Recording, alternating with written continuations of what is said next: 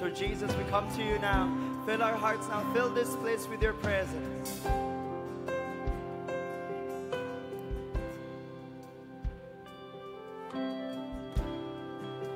Worthy of every song we could ever sing. Worthy. Lift it up. Worthy of all the praise we could ever bring. Worthy of every breath we could ever breathe. We live for you. We live for you. Jesus, the name above every other name. Jesus, Jesus. Jesus, the only one. From the heart, we sing to you now, Lord. Worthy of every breath we could ever breathe. We live for you. Live for you. Yes, oh God. We live for you. We lift up our voice to the Lord. Holy, there is no one like you. There is none beside you. Open up your eyes and wonder and show me Yes, Lord. who you are and fill me with your heart and lead me in your love to those around me. Holy, there is no one like you. There is none beside you. Thank you, Jesus. Open up my eyes and wonder. Show me. Show me who you are and fill me with your heart and lead me in your love to those around me.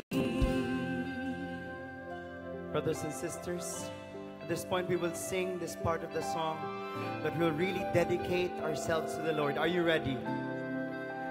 I invite you now, make this a very special time of you talking to your God. Amen? Amen. Just raise your hands now if this is comfortable for you. And from the heart, sing this song.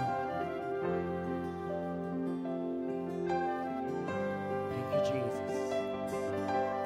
I will build my life upon you now, Lord.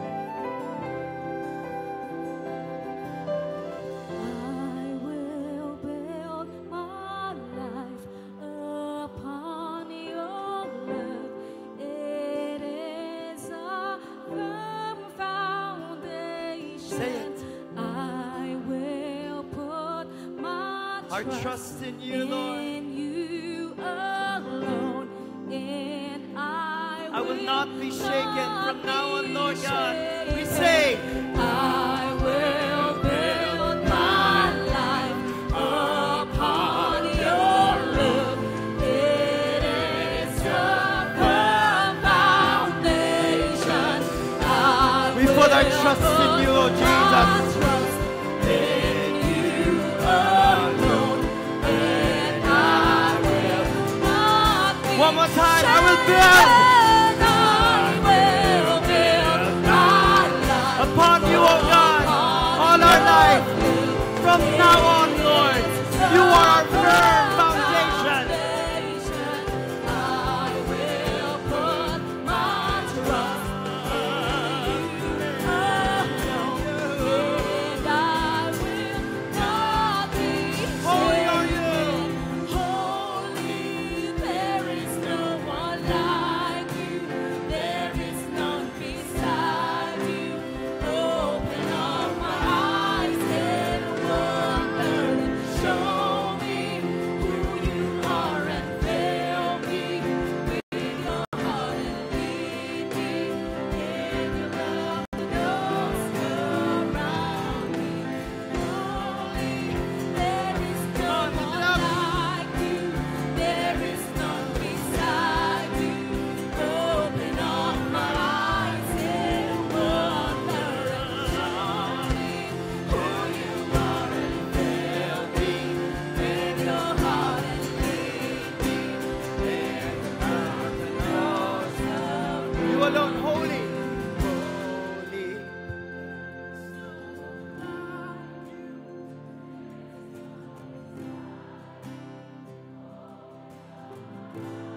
Yes, Lord, here is your people.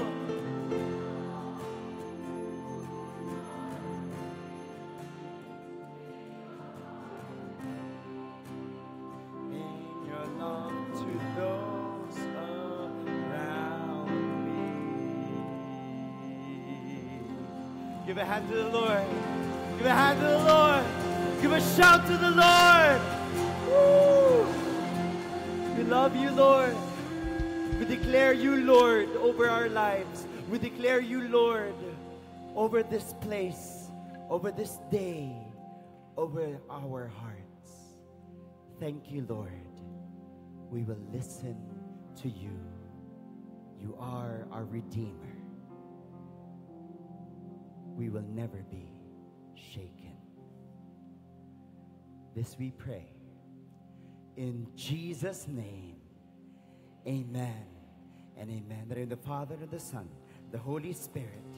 Amen. Let's give a hand to the Lord, brothers and sisters.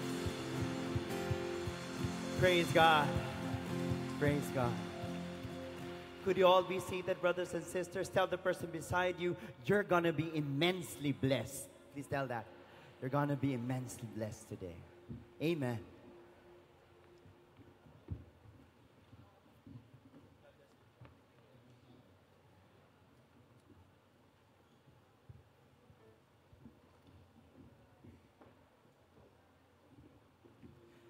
Everybody take a deep breath.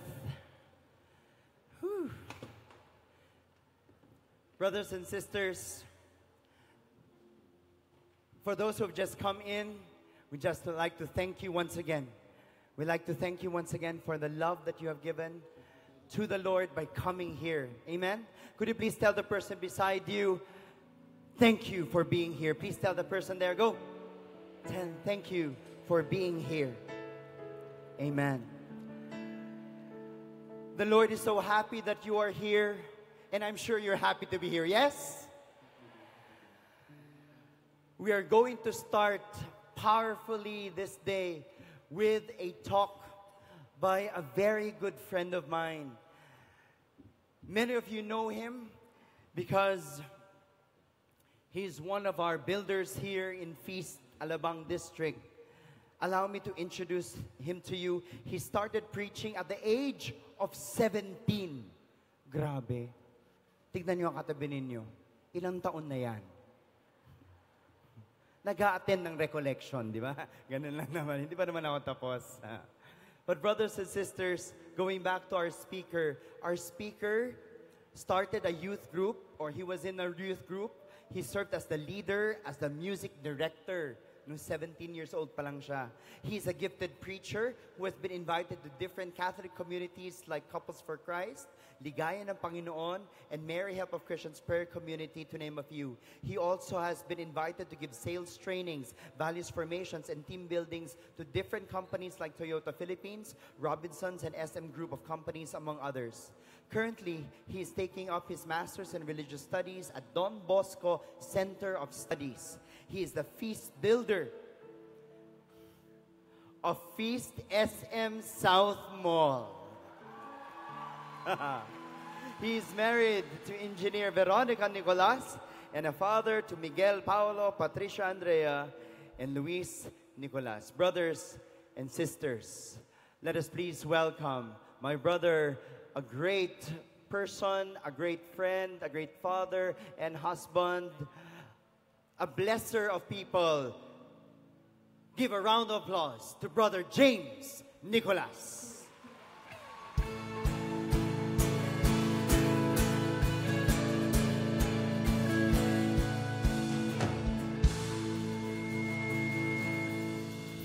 Good morning! Can you greet the people around you and tell them, good morning to you?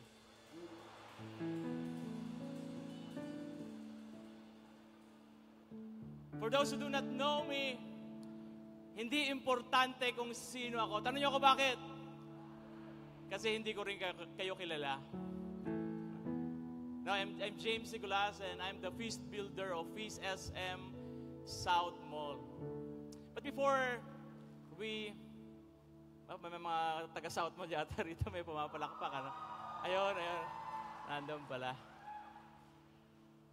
before I start with our talk, can I honor my wife? Is that okay?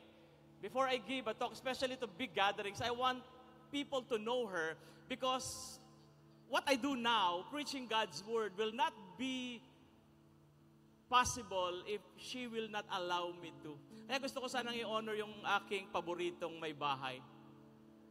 My favorite wife. Tayo ko naman. Ayan. Yan yung aking may bahay. Siguro sabi nung iba, favorite? Naku, chick boy. No, chick boy ang preacher. Hindi yun, hindi. Favorite ko ho yan. Kasi iisa lang. Pero mo pag isa na lang, hindi mo pa favorite, nakakaawa. Ano? Kaya dapat favorite. So friends, this morning, allow me to start the Holy Week Recollection with the first talk. Are you ready? Can I invite you to stand?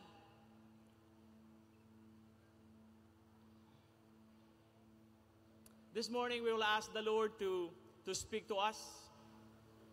And I will share with you 3 important things of how the cross redeems us.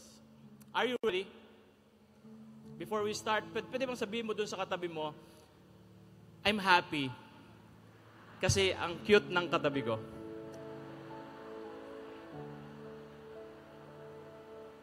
Pwede bang bumawi ka? Sabihin mo nga sa kanya, I hope I can say the same. So are you ready for God's word for you? And so if you're ready, let's pray. Our favorite prayer here in the feast, in the name of the Father, and of the Son, and of the Holy Spirit. Amen. Today, I receive all of God's love for me. Today, I open myself to the unbounded, limitless, overflowing abundance of God's universe. Today, I open myself to God's blessings, healing, and miracles. Today, I open myself to God's Word so that I become more like Jesus every day. Today, I proclaim that I am God's beloved. I am God's servant. I am God's powerful champion. And because I am blessed, I am blessing the world in Jesus' name. Amen. Let's honor the Word of God. Thy Word is the lamp unto my feet and the light unto my path. Let's read together Luke 23, verse 46. Let's read. Father, into your hands I commend my spirit. And when he had said this, he breathed his last. Can you say that? I command my spirit. Can you place your hand over your heart and repeat this prayer after me? Father, this morning, I pray that you teach me how to be like Jesus, trusting in you, putting all my hopes in your love. May I always say to you, in your hands, I command my spirit. And I pray this in Jesus' name, amen. Thy word is the lamp unto my feet and the light unto my path. Let's give God a big hand. And if you believe that God will speak to you this morning, can I ask you to make some joyful noise to Him? Praise you, Jesus. You can be seated.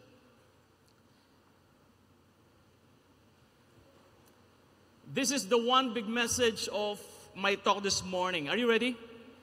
The one big message is this. Your victory happens when you believe that God knows better.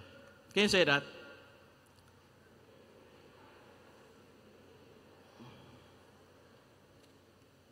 This morning I will share with you 3 things that the cross of Jesus redeemed us from. 3 things. Ilan? 3. Let's go to the first one. The first one is this. The cross redeems trust in times of detour. Sabihin nyo nga, detour. Alam nyo ngayon, paborito kong gamitin ang Waze. Sino sa inyo gumagamit ng Waze? Sinong nakakaalam ng Waze? Sinong walang pakialam? You know, but before going to that, what do you think is the primary purpose of Jesus? Ano sa tingin niyo yung primary purpose why He came to the world? The primary mission of Jesus. Alam niyo kung ano? Can I shock you? Ayan, mga taga South Mall yan. Alam niyo sa South Mall, pag sinasabi kong can I shock you or can I give you a shocking statement, sinasabi nila ganito, sige, subukan nyo. Ayan, may tunog pa, ha? Pero dahil nasa Holy Week Recollection tayo, medyo mas iba yung level, ha? Pag sinabi kong shocking statement, ganito yung sasabihin nyo, what? Can you do that? Everybody, 1, 2, 3. Ayan. Sabi mo nga doon sa katabi mo, ang laki pala ng bibig mo. This is the primary mission of Jesus. His primary mission is not to die on the cross, but to introduce the Father's love. Wala na. Ulitin ko. The primary mission of Jesus is not to die on the cross, but to introduce the Father's love. Yeah. Totoo yun, ha? The primary purpose of Jesus, the primary mission of Jesus is to introduce the Father's love. And in the process, He needed to give His life. You know, His death on the cross is the detour from His original purpose. Detour siya. Bakit? Kasi ang gusto niya ipakita yung pagmamahal ng Diyos, yun ang gusto niya introduce, but He died on the cross. Friends, sometimes God allows detours to our life. Sino sa inyo ang gumagamit ng Waze again? Like, tanong ko kanina. You know, I always use Waze now. Kung saan man ako pumunta, minsan kahit alam ko na yung lugar, ginagamitan ko ng Waze. May kaibigan ako, grabe sa Waze. Yung, alam mo yung kahit sa bahay nila, nagwe-Waze. Kasi ang laki ng bahay niya, yung pagpupunta ka doon sa CR niya, gagamit ka ng tricycle, ganun kalaki yung bahay. Yung pagpupunta ka sa kainan, no, may bus, ganun kalaki. Sabi ko sa amin, hindi ko kailangan ng Waze. Kasi sa amin, pag yung mga bata nandun sa kwarto natutulog at tatawagin ko sa pagkain, bubulong lang ako, nandyan na. 2 hakbang lang, ayun na yung tulugan at kainan. Sabi rin itong kapitbahay ko, grabe. He always use Waze. And ako, I always use Waze wherever I go. Kahit saan ako pumunta. Kahit alam ko na yung pupuntahan ko na, ginagamitan ko pa ng Waze. But sometimes, sabi nyo nga sometimes, I doubt Waze. Bakit? Kasi tama ba, pag nagwe-Waze kami, sa pagtinignan mo, ba't parang mas mahaba yung biyahe? Tama? Mas mahaba yung biyahe. Yung imbis na shortcut, nagiging long cut. Sa Pilipino lang yan long cut no? Pilipino lang yan. Wala ka marinig sa ibang bansa niya. Pero sa atin, di ba? Long cut. Imbis na shortcut, ano nangyayari? Humahaba pa. Humahaba. Kaya minsan, ang ginagawa ko, hindi ko masyado sinusunod si Waze. Yung pag alam ko, may mas madaling daan. Hindi ko siya sinusunod. Ano nangyayari? Tanong niyo ko, ano nangyayari? I will end up traveling in the wrong way. At hindi lang yan. Mas lalo ako napapatagal. Alam niyo kung bakit? Grabe yung traffic na dadaanan ko. Have you experienced that? Kaya yung asawa ko, si Jinky, sinasabi niya, ba't nagwe-waste ka pa? Patayin mo na lang yan. Pa-waste ka pa, hindi mo naman sinusunod. Sabi niya, alam mo, kulang na lang dyan sa Waze. Dapat maglagay sila doon sa program na pag hindi mo sinunod, ang sasabihin sa inyo Waze, tanga ka kasi. No? Kaya na-traffic ka tuloy. No? Hindi ko sinusunod. Pero most of the time, tama si Waze. Yes? Friends, the shortest way may not be the best way. Yes? Now, why does God allow detour? Bakit inaalaw ng Diyos yung detour sa buhay natin? Tanong niyo ako bakit? To train us to trust Him. To train us to trust Him. Because our way might be the shortest way, but it's a wrong way. Hawakan mo nga kamay ng katabi mo. Sabihin mo sa kanya, ano ang gusto mo? Short way o long way?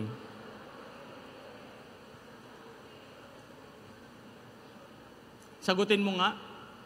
Sabihin mo, pakialamera ka. Friends, are you going through detour today in your life?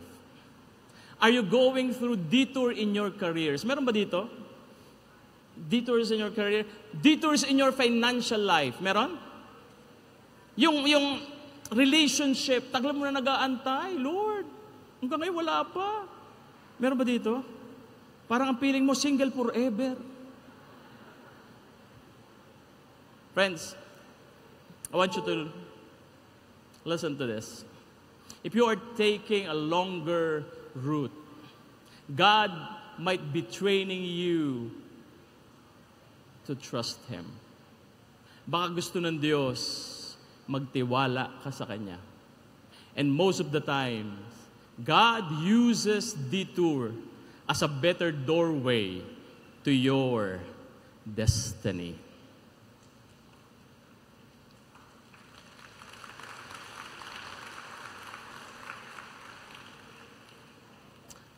Can we read this all together?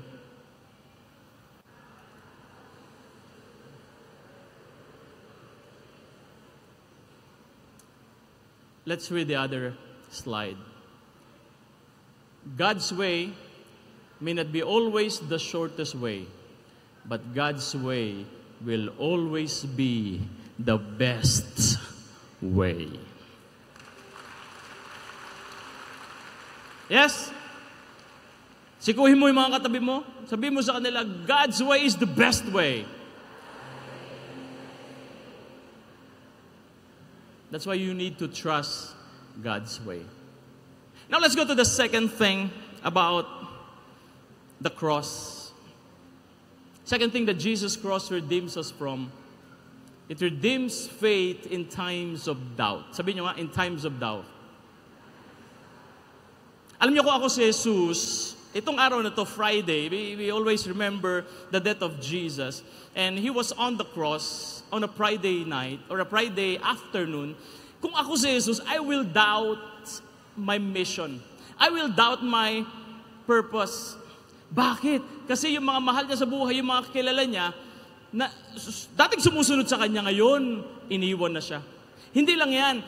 People ridiculed Him. People mocked Him. Let's look at Luke 23, and it says here, the people stood by and watched. The rulers, meanwhile, sneered at Him and said, He saved, parang palipat-lipat yung, may sariling isip yata itong TV ito. He saved others, let Him save Himself if He is the chosen one, the Messiah of God. And even the soldiers jeered at Him. As they approached to offer Him wine, they called out, if you are King of the Jews, save yourself. He was mocked. Mga sundalo, ng mga tao, ng mga rulers. At hindi lang yan, He was mocked by one of the two thieves. Let's read this together. Luke 23:39. Now one of the criminals hanging there reviled Jesus, saying, are you not the Messiah? Save yourself and us. Pero ito may pinakamasakit sa lahat. Si Jesus iniwan ng kanyang mga kaibigan. If you read the scripture, nabasa niyo ba doon na sila Pedro nandoon sa paanan ng krus? Nakita niyo ba? Sino sa inyo nagbabasa ng Bible? Sino sa inyo nakakita na ng Bible? Hindi nyo sila makikita. Hindi nyo sila makikita. Kaya grabe, yung pinakamasakit yun. Pero ito yung pinakamasakit. Before Jesus, or before this event in the cross, bago dumating ito, you know, Jesus was a superstar. Sabi nyo nga, superstar. Bakit? Kasi si Jesus, ang dami niyang pinagaling. Tama? Ang dami niyang pinagaling. There is this, itong may isang lalaki na hindi makarinig. Anong ginawa ni Jesus? Sa pamamagitan ng kanyang banal na dura. Alam niyo ba yung banal na dura? Ha? May isang deaf man, alam mo, ginawa ni Jesus? Sabi niya, gusto mong gumaling? Oo. Paano kayo narinig? Ano, sumagot pa. Pero, pinagaling niya, ano sabi niya doon sa Biblia? Ito yung narinig ng mga tao.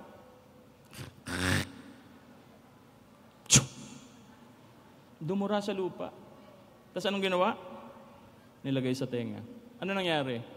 Gumaling. Si Stevie Wonder, pinagaling din ni Jesus. Nandun si Stevie Wonder, kumakanta ng My Sherry Amar, brighter than the summer day. Pinagaling din ni Jesus. Nakakita. Merong isang lalaki, mas magaling si Jesus kaysa kay Jeannie. Merong isang lalaki, merong withered hand, deprensya yung kamay. Napagaling ni Jesus. He just stretched the man's hand. Yung may kilala ko si Jeannie, pinagaling niya yung isang may deprensya sa kamay. Yung ang sakit niya, hindi niya makontrol yung kanyang kamay, nakaganyan siya. Tapos isang araw nakita niya yung isang bote, kiniskis niya, hinawakan niya yung bote. Nakiskis, tapos may lumabas. Sabi sa kanya, anong kahilingan mo? Ibibigay ko sa'yo. Sabi niya, sige, pwede ba? Ang tagal na akong pinapahirapan nito, pwede ba itong kanan ko gawin mong katulad dun sa kaliwa? Sabi niya, your wish is my command. Sabi niya, sandali, baliktad. Baliktad ba? Sandali, balik mo na lang sa dati. Binalik. Si Jeannie. Pero si Jesus, nung pinagaling yung mama, He just stretched out His hands. Friends, before Jesus died on the cross, He was a superstar. But now, Friday, He is dying as an ordinary criminal. Kung ako siguro si Jesus, I will be doubting my mission. I will be doubting my purpose. I will be doubting my power. And you know, I've experienced that in my preaching life. Sino sa inyo rito ang naka-attend ng Saturday Feast sa Festival Mall? Pwede ba makita yung mga kamay na naka-attend ng Saturday Feast? You know, before becoming a preacher in South Mall, ang aking feast ay sa Festival Mall every Saturday. Every Saturday. And you know, for the past 4 years, we tried to really grow the feast. Hindi kami makaalis dun sa 300 mark. Laging hanggang dun lang kami sa 300 tao. At ginagawa na namin lahat. Ginagawa na namin. Palakihin. Kung ano-ano ng pakulo ang ginawa ng peace builder doon. Yan yung kung ano-ano na yung pinagsusuot ko. If Bo Sanchez was known as a preacher in blue jeans, James Nicolas was known as preacher in colored jeans. Bakit? Kasi tingnan nyo yung mga sinusuot ko doon para lang maraming umatin sa feast namin, Saturday. Sige nga, pakita nyo nga. Ayan. Nagpuputi akong pantalon. Hindi lang yan, nag-green pa ako ng pantalon. Meron pang, sige, pakita mo lang. Blue. Merong red. May orange. May yellow. Lahat na sinuot ko. Pumunta lang yung tao. At hindi lang yan. Nag-costume pa ang peace builder nyo. Nag-costume. Yung isa muna. Yan, nagka-Iron Man. Tapos ito yung pinakamatindi dito kay Iron Man. Yung hiniraman ko kasi na costume, ang liit. Naging Baymax.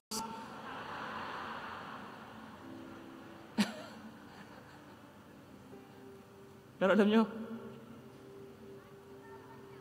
December 2016, Aaron met with all of us builders and he told us that we need to close down some of the feast. And one of the feast na kailangan isara ay ang Saturday feast. Saturday feast. Alam nyo, nung nag-usap kami nila Aaron at sinasabi na kailangan isara yung Saturday feast, in my prayer time, hindi nakikita ng asawa ko, hindi nakikita ng iba, pero pag ako na lang, nalulungkot ako. Alam niyo kung bakit?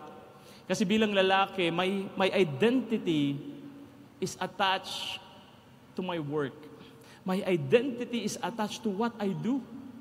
Ganyan yung mga lalaki. Tama ba? Mga lalaki, tama? Pag maganda yung trabaho mo, maganda kita mo, ay, taas ng tingin mo sa sarili. Yes? Pero pag nawalan ng trabaho, bumabagsak. Sino nakaka-relate dito? Taas nga kami ng mga lalaking nakaka-relate. Sa babae, hindi problema yan. Yes? Ang babae, ang identity nila nasa relasyon. Kaya pag hindi nag-work yung relasyon, ano nangyayari? Bagsak ang mundo ng babae. Tanggalin mo ng trabaho yan, okay lang. Pero pag may problema sa relasyon, laking problema. Sa amin, di ba? Kung problema ka sa relasyon, hindi masyado sa aming mga lalaki. Pero tanggalan mo ng trabaho, bagsak ang mundo. So, we closed down Saturday feast and it's a heavy heart for me. But after a while, Arun asked me, sabi niya, James, can you open a feast in South Mall? Sabi niya, tagal kong pinagdasalan ito.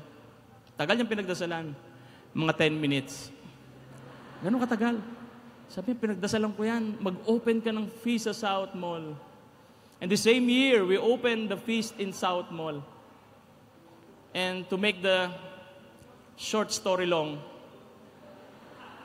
baligtad. Make the story short. Ngayon, yung South Mall, we're averaging a little less than 1,000 every Sunday for 2 sessions.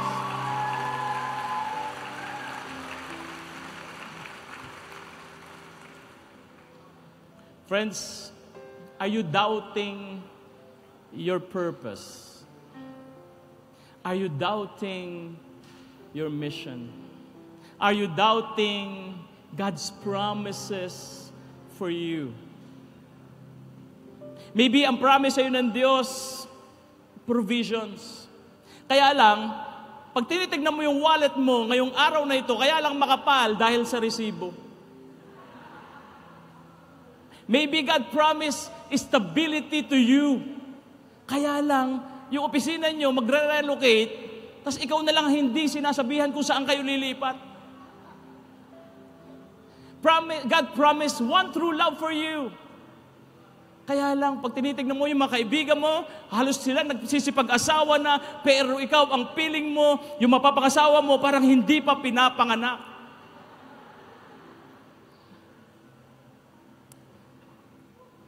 Maybe God promised healing for you. Kaya lang pagpunta mo rin sa doktor, ang sabi ng doktor, Sir, I have a good news and bad news for you. Sabi mo, what's the good news? Sir, the good news is this. You have 2 months to live. Sabi, good news yan? Bad news yan eh. Good news mo yun. Ano yung bad news? 2 months ko na kayong hinahanap.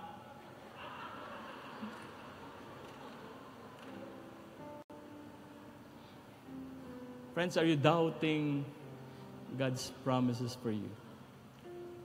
Are you doubting your mission in your life? Friends, listen to me. God allows difficulties not to doubt in your heart, in your mind about His reality in your life. Sometimes, God allows difficulty so that He can show to you His love and power when He show up to your situation. Darating ang panahon, makikita mo, darating ang Diyos. Maaring may sinara siya doon sa buhay mo, pero meron siyang bubuksan na mas maganda at lalo ka mapagpapala sa buhay mo. Yes? And when God closes a door, He opens not a window. He opens a gate. Kasi, pag nakinig ka sa Kanya, pag sumusunod ka sa Kanya, pag naniniwala ka sa pagmamahal niya, pagpapalain ng Diyos ang buhay mo. Amen? Siguhin mo nga yung mga katabi mo. Sabihin mo sa kanila, may malaking pagpapala na darating sa iyo.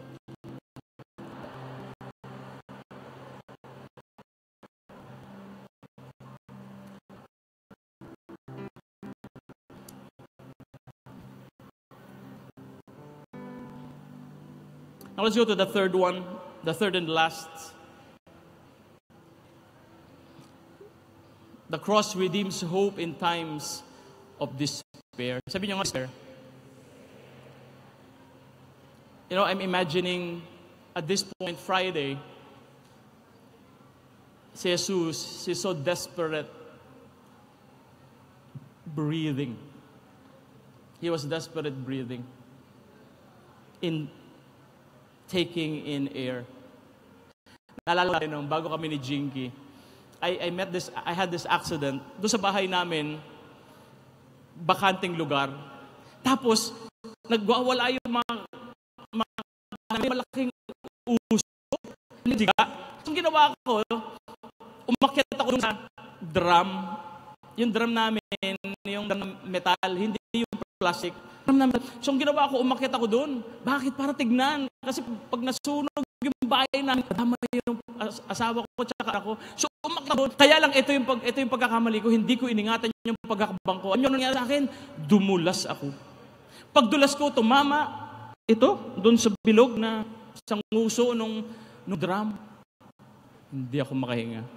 Hindi ako makahinga. Ang sakit. Naranasan nyo ba yun? Tamaan dito? Gusto niyo maranasan? Ang sakit. Hindi ako makahinga. Pagdating doon sa ospital, sabi nung doktor, sabi niya, Mrs. yung kasama niyo, nahihirapang huminga kami, atakihin. Sabi niya, lagyan natin ng oxygen. Kasi bawat hinga, ito yung itsura ko, yung pinipigil ko. Bakit? Kasi pag huminga ako ng todo, ang sakit. Ang sakit. So dahan-dahan yung hinga ko. Sabi ng doktor, kailangan oxygen.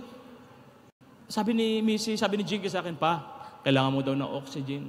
Sabi ko, magkano ba yung oxygen na yan? Wala pa kaming card noon eh. Bago pa lang kaming kasal. Sabi niya, 3,000 daw yung isang oxygen tank. Sabi ko, hindi ka na oxygen, okay ako, okay. Mahal eh, 3,000. Tiniis ko. Pero nung nagkaroon na kami ng trabaho, may card na kami ni Jinky. Nung na-hospital ako, hindi ako makahinga. Sabi nung doktor, kailangan hulagyan ng oxygen yung asawa niyo. Sabi ko, magkano yung oxygen? 5,000. 5! May card na eh. May card. But you know, grabe yun, naalala ko yung hirap ko ng pahinga. And I know I cannot compare the desperation that I'm having when I met that accident compared to the cross of Jesus, compared to Jesus. Kasi si Jesus, if you read what really happened to Jesus' life, o doon sa nangyari sa kanya during Friday, grabe yung bugbog na dinanas ni Jesus. Akin lang, si Jesus buong katawan. Kaya si Jesus doon nasa krus, hirap. Desperate. Why? Kasi pag nakapako ka pala sa krus, sabi nung theology teacher, pag huminga ka, kailangan hilahin mo yung katawan mo. Hilahin mo. Ibugbog. Hirap huminga, bugbog na yung lungs. Kaya pag huminga si Jesus na ganyan, talagang hirap na hirap. Hirap na hirap. Gusto niyong maranasan, yung parang kakiting lang, yung naranasan ni Jesus niyo. Mamaya pag-uwi ninyo, papako kayo dun sa gate ninyo.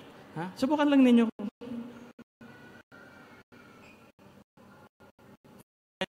Jesus was desperate. He was desperate. But do you know what desperation does to you? Ano ang desperation kay Jesus? Ask me what? Bring him closer to the Father. It drew him closer to the Father. Bakit ko nasabi dyan? Let's look at the last words of Jesus on the cross. Nung nasa sa krus siya, in Matthew 27 it says here, my God, why have you abandoned me? Lagi natin naririnig ito during Friday. And also in Luke 23, another last word of Jesus. Sabi niya, Father, into your hands I command my spirit. Alam niyo nung marinig yan, akala ko si Jesus nagrereklamo sa Diyos. Why? Because of his suffering. Akala ko nung una, nagrereklamo siya. Bakit? Bakit mo ako pinabayaan? Tapos sa huli, nag-in, sumurrender rin sa Diyos. Yun yung nasa isip ko. Pero alam mo, sabi nung theology that Jesus on the cross was really praying the Psalms. Jesus, galing ito sa Psalm.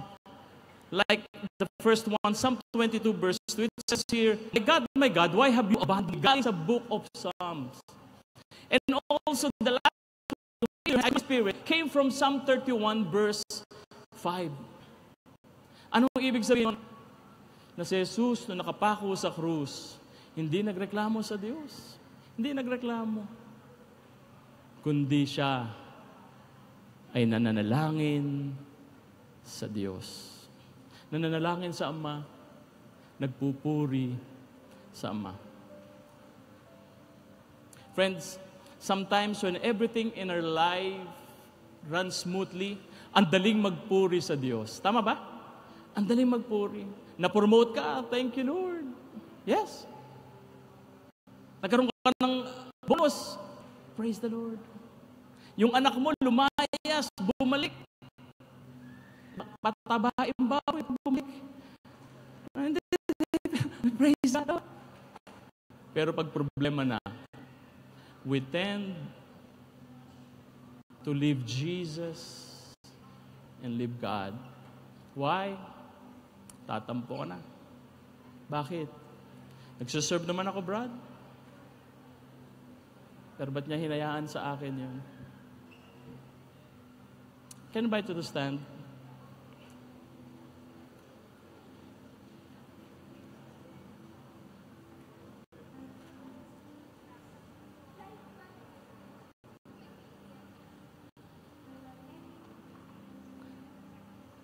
Friends, this morning, I don't know what your difficulties are. I don't know what your hardships are. Hindi ko rin alam kung ano yung mga pinagdadaanan nyo sa buhay. But my prayer this morning is this, that during your hardship, that during your difficulties, sana ang maidulot niyan ay hindi mapalayo ka sa Diyos, kundi katulad ni Jesus, mas mapalapit ka sa Ama. Friends, crisis should not move us away from God, but crisis should draw us to Him. Dapat yun ang ginagawa ng pagsubok sa buhay natin. Friends, I know it's not easy. Hindi madali. But if you look at the cross, you will see Jesus trusting the Father in times of detour, having faith in times of doubts, and having hope in times of despair.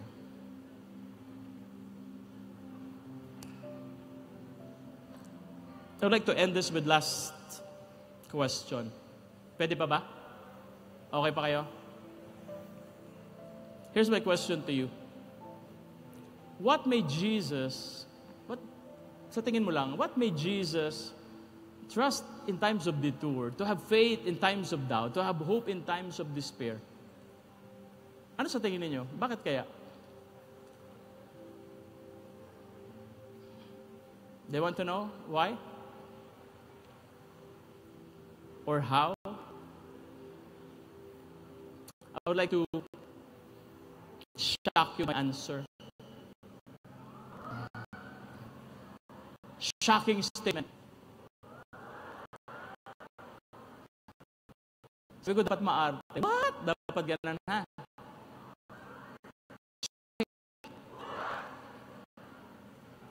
You know, what made Jesus trust God despite the difficulties, despite the cross?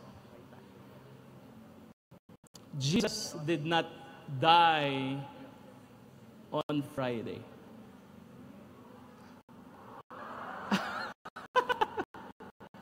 Ulitin ko.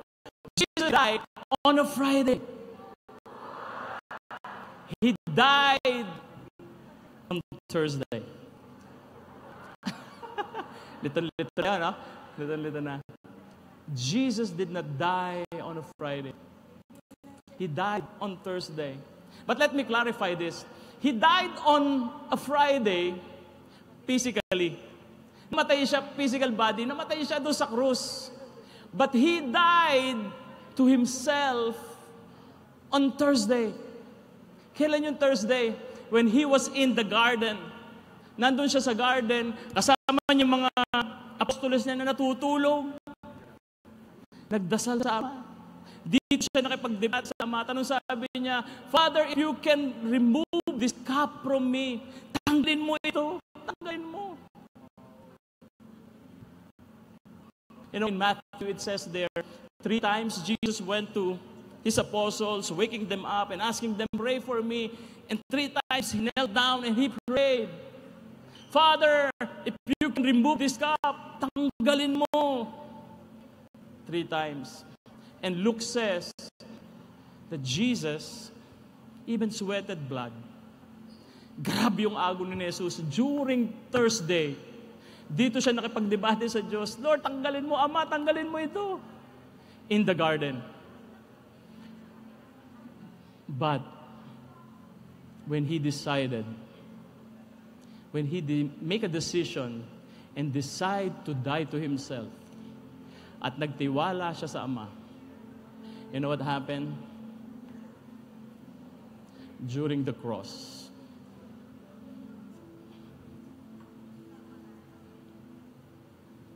He started to believe about what He preached. And that is the love of the Father for all of us.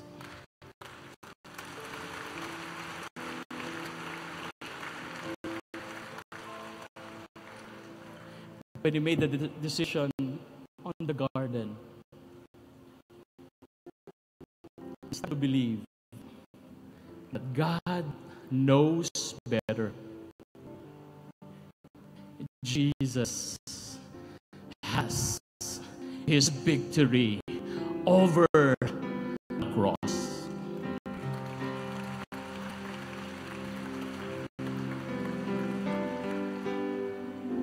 Friends, what are your crosses today? It could be sickness.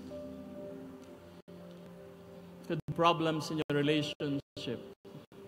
It could be your finances. What are your crosses? My prayer this morning is this: that when you go home, after debating so much about your pains, about your struggles, after crying out to God about those difficulties you have in your life, sana sa dulo nito, tulad ni Jesus, during this Friday, ang masabi mo sa Kanya, ikaw nang bahala. You know better than I.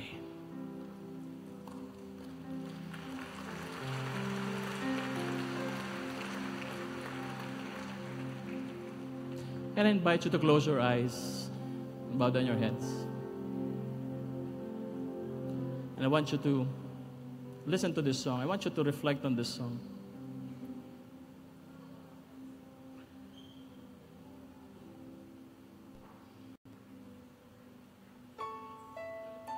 Trusting that God knows better.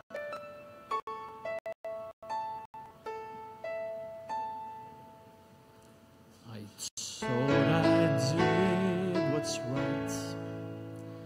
I thought I had the answers. I thought I chose the surest roads. But that road brought me here. So I put up a fight and told you how to help me. Now just when I have given up, the truth is coming clear. You know better than I. You know the way. I've let go the need to know why. For you know better than I. If this has been a test, I cannot see the reasons, but maybe knowing I don't know is part of getting through. I try to do what's best, and fate has made it easy to see the best thing I can do is put my trust in you. For you know better than I. You know the way. I let go the need to know why. For you know better than I saw a cloud and thought it was the sky. I saw a bird and thought that I could follow. But it was you who taught that bird to fly. If I let you reach me, will you teach me? For you know better than I. You know the way.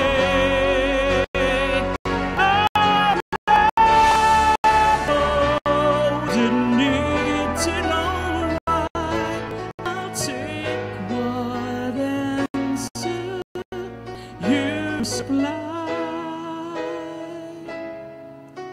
You know better than I. Oh, yes, Father.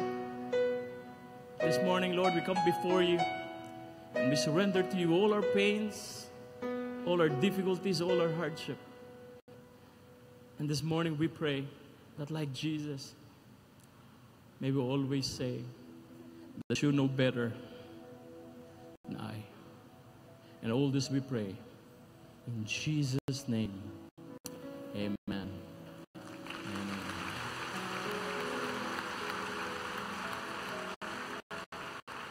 Can you have people around you? Kung mga mahal mo sa buhay ang katabi mo at sabihin mo sa kanila, God knows better. Lakpakan natin ang Panginoon and see you again. Praise Jesus. Brothers and sisters, once again, let's give a hand to the Lord for Brother James Nicolas. Praise God. Thank you, Lord. Let's all be seated, friends. Were you blessed?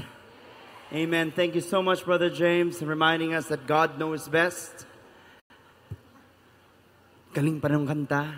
Amen. Brothers and sisters, take a deep breath, everybody. Whew. Simula pa lang ho tayo. Friends, after prayer, after a powerful talk, we're now going to have that part of our recollection where we have presentations by one of our life ministries. In the feast, brothers and sisters, we have different groups that guide people in whatever age or life journey they have, either they're couples, singles, or youth, or even kids.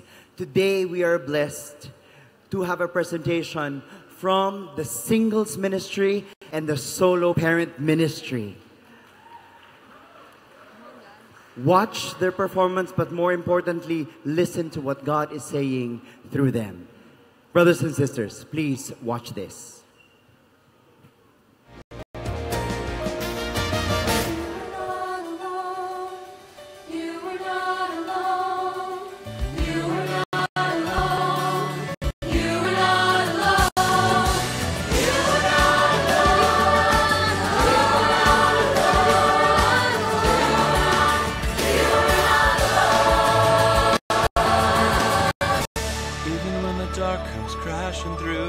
When you need someone to carry you, when you're broken on the ground, you will be found.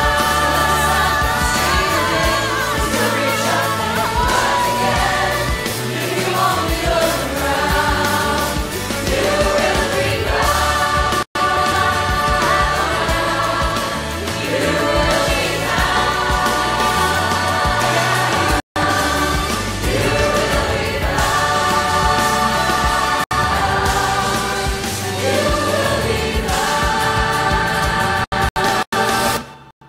You will be found.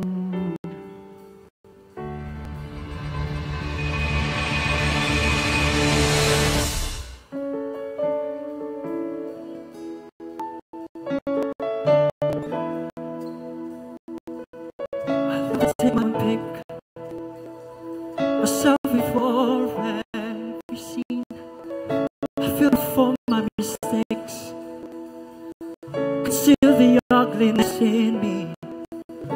Every shot is a fraud. You're beautiful, that's a like would say. Pinusuan na siya. Still I feel that I'm okay.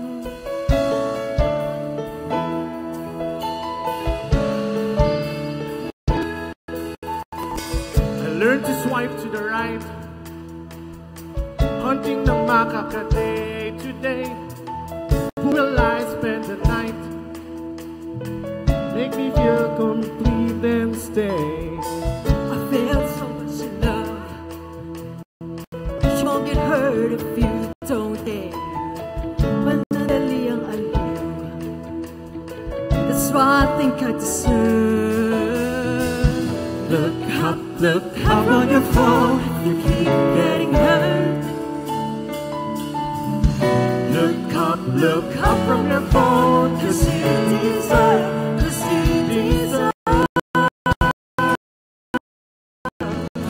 From the outside, always looking in, will I ever be more than I've always been? 'Cause I'm tapping on my phone. Won't take something better. Try to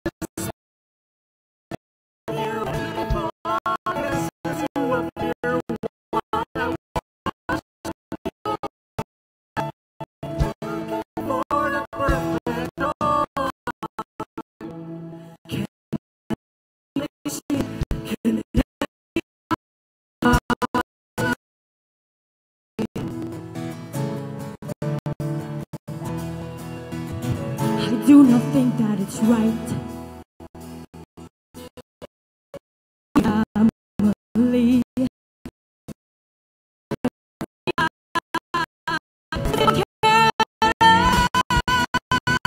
Look up on your phone if you keep getting hurt. Look up, if you deserve, if you deserve. On the outside,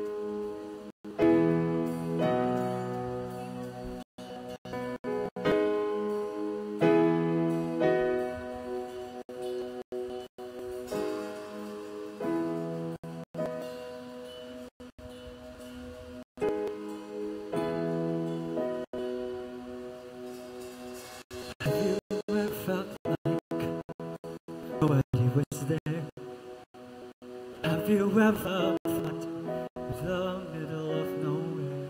Have you ever felt like you could disappear, like you could fall and no one would hear?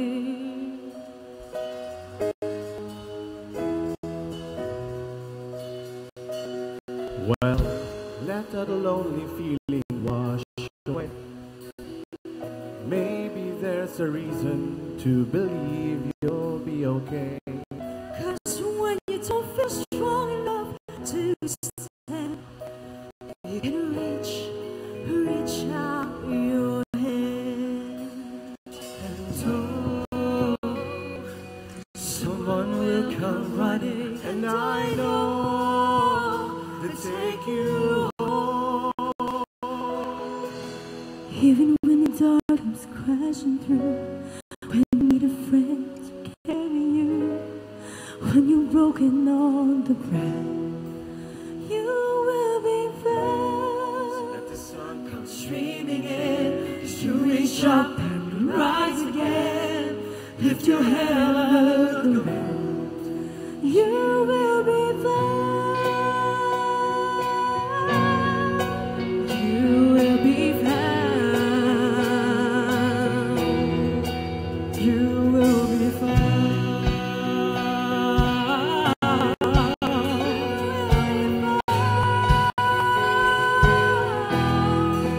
You will be found. I made you in my image and likeness. You are wonderfully made. I take great delight in you. I love you for who you are. Man looks on the outward appearance, but I look on your heart. For I know the plans I have for you. Plans to prosper you and not harm. Plans to give you hope in the future. I will never leave you, nor forsake you. You are not alone. I love you.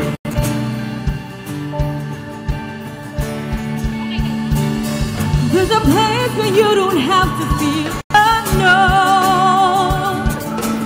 'Cause every time that you call out, you're a little less alone. If you only say the word, from across the silence, your voice is heard. I felt I was ugly, that I was a mistake, but I realized I am made by His image and His likeness. I am a child of God. I felt I am worthless. Nobody likes me, but I am God's beloved. I am accepted. I am a sinner. I hurt so many people in my life, but I know God has forgiven me. I am redeemed. I tried to find love in the wrong place. I was abused and was broken, but God is my healer. God is chances. I am a healer and whole. I never felt that I was appreciated. No one even cared for me, not even my family. I never felt I was loved, but God never left me because He loved me unconditionally. I am loved. You are loved. We are loved. Keep me when the dark comes crashing through, when you need a friend to carry you, when you're broken on the ground, you will be found. So when the sun comes streaming in, you shake it up and rise again. Lift your head and look around, you will be found. You will be found.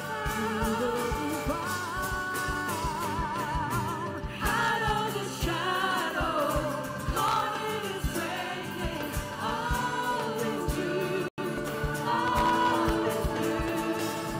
Spinning out the empty, suddenly I see that all is true, all is true. You are not alone. You are not alone. You are not alone. You are not alone. You are not alone. You are not alone. You are not alone. Even when the dark comes crashing through, and you need someone to carry you, when you're broken on the ground, and the sun comes streaming in, as you reach up and you rise again, when you're running up the path,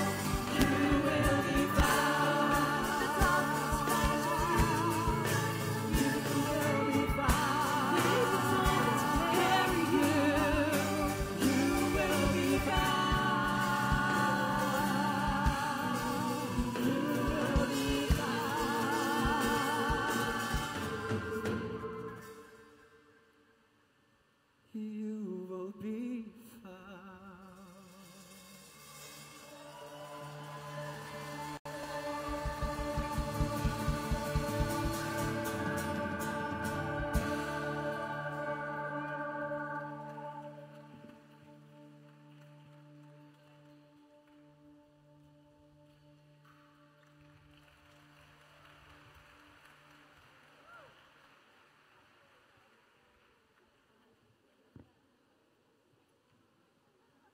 Let's give a big hand again, one again to our singles ministry.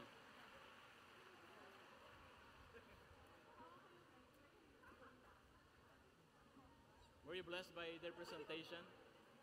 Yeah. At this point, I would like to exhort all of you in trusting to our God.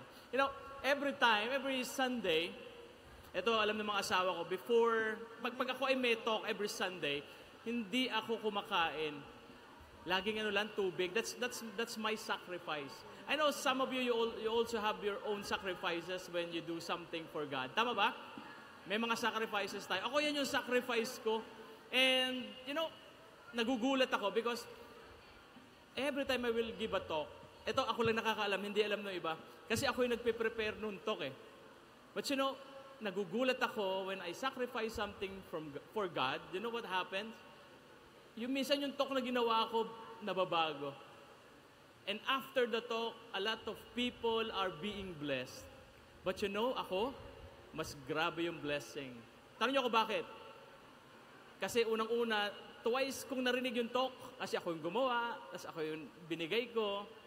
Pero ito yung pangalawa. Because God showed Himself during the talk. Why? Kasi ang Diyos, naniniwala ako, hindi magpapatalo. When you sacrifice something, when you give something to God, He will surprise you even more. Yes? That's why this morning I encourage you to sacrifice for God. I want you to put out your love offering envelope. Meron ba kayong love offering envelope dyan sa inyong mga bulletins? So I want you to ask God, Lord, how much should I give you as my sacrifice for you in this Holy Week Recollection? You know what you give here in Holy Week Recollection? We use this for our Holy Week Recollection next year. Kaya dito libre. Pansin nyo, libre. Pero dahil dito kaya tayo nagtutuloy-tuloy at nakawalong taon na. Now, dyan sa inyong mga envelope, you will see blank, ano ba to? 1/4 ba to? 1/8? Mayroong mga maliit na papel dyan. Meron ba? Pakitaas nyo nga. And this is what I want you to do. I want you to write on this papers your name and ano yung prayer intention ninyo. Maybe some of you, your prayer intention is may sakit ka, you want to be healed, then lagay mo dyan. Doon sa susunod na papel, baka financial blessing ang kailangan mo, you have problems now in your finances, or maybe in your relationship, you're hurting, you are in pain, so sulat nyo dyan. And then, mamaya, pagkakuha ninyo, I invite you to put all these papers in these boxes in front. I-shoot nyo dyan. Huwag nyo kalimutan yung pangalan ninyo, ha? Tapos ilagay nyo doon sa boxes natin. Pero yung inyong tithes, huwag nyo ilalagay doon, dito. Okay? And then we will offer them to God. So are you ready? Are you ready to give to God this morning? Let's all stand and allow me to pray for your giving and pray for you as well. Let's lift up our tithes, our offering, our giving to Jesus. Allow me to pray for you. Father in heaven, we thank you for blessing us with this Holy Week Recollection for 8 years. And we're looking forward for more of this, where we encounter you in a personal way. That's why this morning, Father, we would like to honor you with our giving. Panginoon, galing din sa iyo itong mga perang ito. But we would like to give you a portion of it, and we pray that you use this so that your work in our Holy Week Recollection every year, Lord, will continue, so that more people will be blessed by your words, so that more people will be blessed by your love. Use this, Father, and bless this giving. And Lord, I lift up to you my friends as they give their tithes, their offering this morning. I pray that you bless them with a special blessing this day. Alam mo yung mga pangangailangan nila. As they give this morning, Father, I pray magpatutok sa buhay nila. Na ano man nagdadaanan nila, magpakita ka, magpandam ka. And I pray that this coming days, you will surprise them with miracles and answered prayer. And all this we pray. In Jesus' name, amen and amen. Come, friends, with joy, let's give our tithes and offerings to Jesus.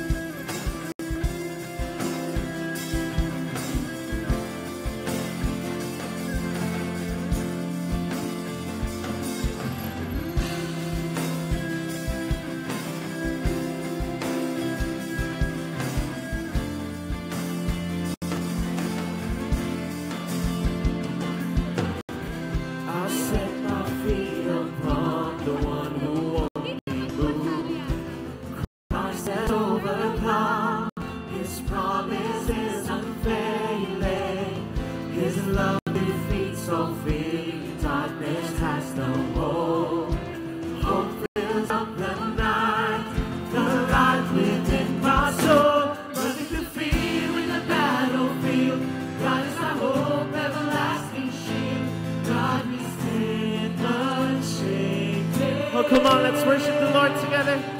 We're in a world where our hope seems lost. Greater is He who resides in us. God, we stand unshaken. Let's all stand. Let's worship the Lord together. Come on, put your hands together. Let nothing stand between